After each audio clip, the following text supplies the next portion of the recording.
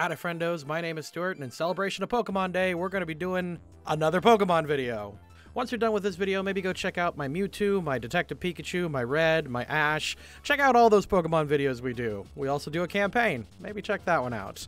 Also, don't forget to hit the subscribe button, ding-dong the bell, and do all those things that YouTubers are asking you to do, because it really does help the channel, especially when we plug at the beginning of videos. So, after all those plugs, it's time to get into our next character, and as you can see from the title card, we'll be covering the leader of Team Plasma and the foil to our main characters, Natural Harmonia Gropius, that is a real name, better known as N. So as a bit of context for some newer or just more casual Pokemon fans, the franchise itself, with their villains up to this point, were very simple, and that's not a bad thing. We started the games in Red and Blue and Gold and Silver with mobsters who were just trying to steal powerful Pokemon in order to make a profit. Then we had two warring factions who wanted to save the world, either by creating more land or more water. Also silly, but understandable. And then prior to this game, we had a villain who was trying to undo the universe and basically become a Sephiroth. Bit of a jump, but moving on, by Gen 5, after nearly 15 years of Pokemon releases, we've come to N. N is often considered to be one of the most popular rivals and villains of the Pokemon franchise. In fact, he is the only villain or antagonist given the Pokemon trainer class outside of the main characters and the rivals. N quickly proved to be a very different kind of character within the Pokemon franchise, and despite only appearing in 2 games. He was implied to have been originally raised by Pokemon and can even communicate and speak with them, and at some certain age, he was taken in by his adopted father and worst dad, Ghetsis. Raised to be the one to rule the world and to help free Pokemon, N isn't used to humans, and has a rather intense distrust of them. As Ghetsis raised him, he was given the role of the public face and leader of Team Plasma, who are basically Pokemon PETA. Fuck those guys. The goal of Team Plasma is to liberate all Pokemon from their trainers and return them to their natural habitats. At least that's what they say in the public.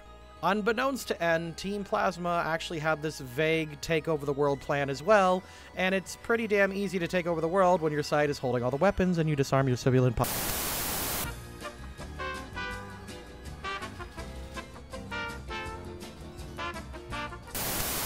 Also, Epstein didn't kill himself, and none of the clients have been arrested yet.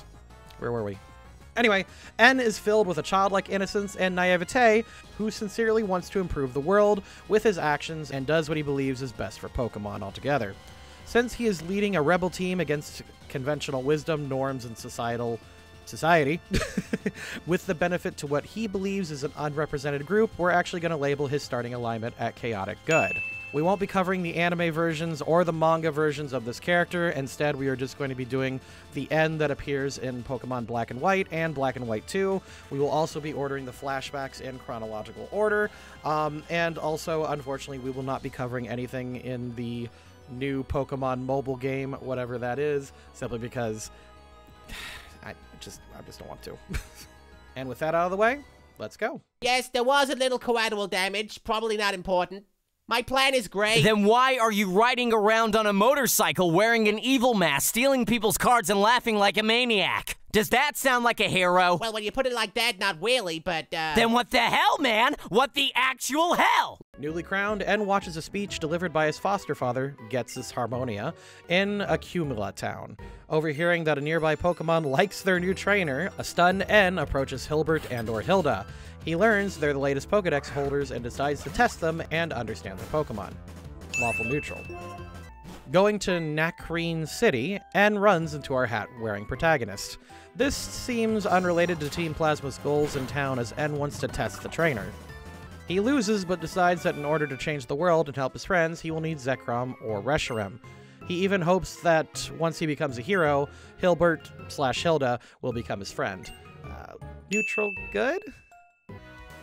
After Hilbert or Hilda discover Team Plasma in Nimbasa City, they run into N at the amusement park. N leads our hero to the Ferris wheel, stalling them so Team Plasma can escape. N also confesses that he's the leader of Team Plasma. Chaotic Good. Following his latest loss, En seems unfazed, saying that he'll become one of the heroes of legend with Reshiram or Zekrom, defeat the champion Alder, and enforce his rule. He even goes so far as to challenge our protagonist to try to stop him. Chaotic good. As Hilbert or Hilda continue their Pokemon journey, En tells Ghetsis about his new rival. Wanting to test them, En orders the Shadow Triad to collect his rival and bring them deeper into the Charged Stone Caves. When they meet again, he asks if they have any dreams, hoping that they are similar and can stand on even footing. Neutral good. Frustrated by his loss, En wonders if and how this will make him worthy of the legendary Pokemon. He then confronts Professor Juniper about her job and sending trainers out with Pokemon. Unfortunately, because Juniper's response could be construed as, "You stay in your lane, I'll stay in mine," this reaffirms En's mission statement, chaotic good. Doubling back to the start of the cave, En has a heart-to-heart with one of the Plasma Grunts about releasing Pokemon, noting that the Pokemon seems sad. Feeling pressured to follow by example, the Grunt goes to release his own Pokemon before En stops him. He insists that now isn't the time, as Alder needs to be beaten and the dragon needs to be awoken. Neutral good. Waiting outside Skylar's gym, En decides to speak to his rival's Pokemon. He does this as he wants an unbiased opinion about them and insists Pokemon don't lie. One glowing review later, and En actually softens. He lets Hilbert or Hilda know about Ghetsis' plan and begins to have reservations about separating Pokemon and trainers, which would now mean trainers like them. Atop Dragon Spiral Tower, En proves himself worthy and awakens one of the legendary dragons. Thrilled, En rushes to Victory Road and defeats the Elite Four and Alder, but not before telling Hilbert or Hilda that they must gain the other dragon and challenge him. Ghetsis even admits later that while this isn't necessary, En wants someone equal but opposite to face him. Lawful good. Beating the Elite Four with Hilda on their trail, En surprises everyone and beats Alder. Despite disliking Pokemon battles and what's at stake, En has an honest fight, congratulates his Pokemon, and thanks Alder, while still declaring Pokemon and humans will be forever separated. With one last challenge issued to his rival, En goes to his throne. I'm gonna go with lawful good. Yeah, I'm gonna go with it. Yeah, stick with it. En discovers Hilbert or Hilda haven't awoken their dragon. Frustrated, En gives them a chance to run or fight in a possible battle. When the hero's stone does react, En translates for the opposite dragon and allows it to be battled and or captured. Lawful good. After the protagonist proves themselves worthy, En heals their Pokemon and battles our hero, ensuring that there will be no question to who is right, truth or ideals. Lawful good, and nat 20 fights. Having lost again, En finally begins to wonder if Juniper was onto something about different opinions being okay. Imagine. Too bad Ghetsis isn't going to stop Team Plasma's plans. Revealing his true malicious nature and ready to stop the interfering trainer, En goes against his father and heals Hilbert's or Hilda's Pokemon. Neutral good. With Ghetsis defeated and captured for now, En becomes directionless. With Alder's forgiveness, En wonders if he is worthy of being a hero before leaving the only home he's ever known and the only friend he's ever made. Neutral. Howdy, friendos! Did you see those funny dice rolls and all of En's little dice rollers there? Well, rather than try to get Anthony to chill our campaign again, thanks buddy, instead I'll talk about the custom trainer classes that we made for Pokemon Tabletop United and Pokemon Tabletop Adventures over on our Patreon. Down in the description, there is a link to all 3 Patreon posts, which contain about 5 or so custom classes for those games. And you can get those posts along with our old lore packets and access to all of our uncut live streams for only $5 a month.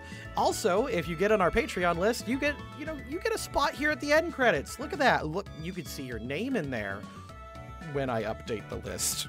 And if you're looking to experience a custom Pokemon D&D experience, be sure to check out those posts as well as our Pokemon D&D campaign using the card above and the links in the description. With Team Plasma in shambles, En eavesdrops on a few members and learns some of them will try to follow En's positive example and help Pokemon. Deciding he needs to learn more about the world, En leaves Unova. Neutral.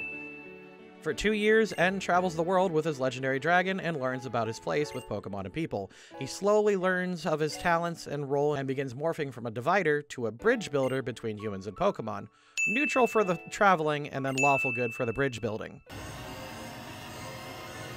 Hearing about Neo Team Plasma's attack on Opelucid City, En rushes to the giant chasm. He manages to save the latest protagonist, Nate, and or Rosa, from dying via Ghetsis' Glaciite. Hoping to save Unova without violence, En tries to get his father to stop, only for Ghetsis to DNA Digivolve fuse Kyurem with one of the legendary dragons together. With no other Pokemon to use and his father ready to kill another doofy hat-wearing trainer, N heals Nate's or Rosa's party to beat his father. Neutral good. With his father beaten again and Team Plasma dissolving, N tries to connect with Ghetsis, even calling him father. He's rejected and allows the Shadow Triad to escape with Ghetsis, knowing his father won't be much harm now. Chaotic neutral. Thanking Nate/Rosa, N admits that one day he hopes to get rid of the Pokeball. But with Pokemon and humans now living in harmony, he even tells Rosa to challenge the Elite Four, a far cry from where he had begun his story. Neutral.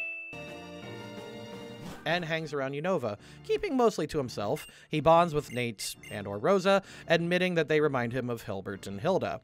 He gives them a tour of the ruins of Plasma Castle and battles them.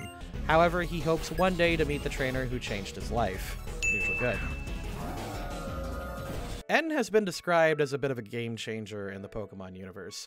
Team Rocket were criminals, Maxie and Archie were well-meaning but dumb, and Cyrus was just edgy and dumb.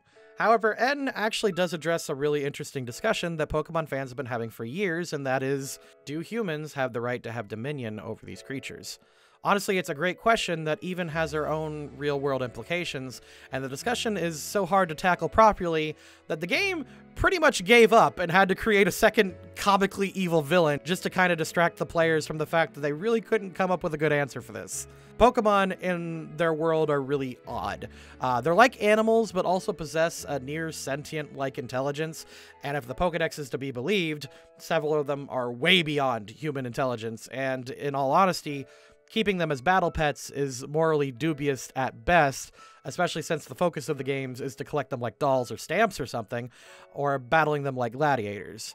N, as a human who could directly communicate with Pokemon, was gaslighted into being shown specifically abused creatures who wanted to be separate from humans. And while pretty much every human in this world lives in harmony with their Pokemon, the fact that Ghetsis had enough evidence to show him that this is a problem is alarming, and it shows that even in their world, this is an issue. It's especially interesting to see that his flashbacks in Black and White 2, that even during the course of the game, he had conflict within himself, and the fact that you can capture N's released rehabilitated Pokemon is a very nice touch that helps add a lot of value to Black and White 2. All in all, I do think N is a very strong villain or anti-hero for the main character. I just wish that we could either get a proper remake with a better delivered writing or something to better, like, demonstrate this conflict. Having Team Plasma cop out with an actual take over the world plan is very frustrating to me as someone who likes to examine this sort of stuff. But I guess it's okay. And, you know, the games have gotten admittedly a bit more interesting. And, like, have you guys played Arceus yet? That game is really good. And, like, the conflict is at least, I mean, the gameplay is good. I've been playing it nonstop on our Twitch with Alex, and by the time this video is up, I'm sure you can see some supercuts over on our gaming channel, or you can come join us on our Twitch. So what do you guys think? Is there anyone else in the Pokemon world that we should cover? Should we do deeper looks into the anime or anything like that? I really don't want to cover 1,000 episodes of a cartoon, but we'll try to figure out something. Or maybe we should do, like, maybe some Digimon. I don't know. There's a lot of great options, and I'd be sure to love to see them in the comments below. And thank you to the patrons, and I'll see you next time.